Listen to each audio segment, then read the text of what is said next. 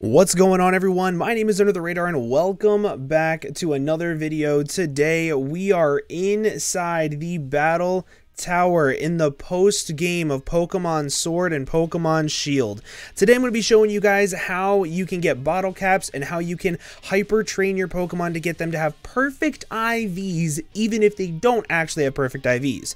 If you play competitive Pokemon, you know exactly what I mean. What you're going to do is you are going to come into the battle tower and you are going to talk to this homeboy right here. He's going to ask you what you want to buy, and here are your bottle caps for 25 BP.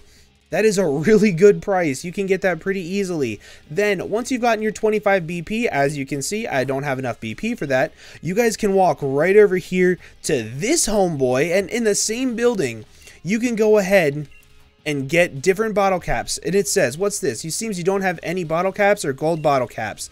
Come back when you're ready to get hyped for hyper training. So once you get your bottle caps, you come over to this dude right here, and he will IV train or hyper train your Pokemon for you to have perfect IVs in a single stat. Or does he sell gold bottle caps over here? I didn't even look for that. I don't think he sells gold bottle caps over here. So I don't know where you get them.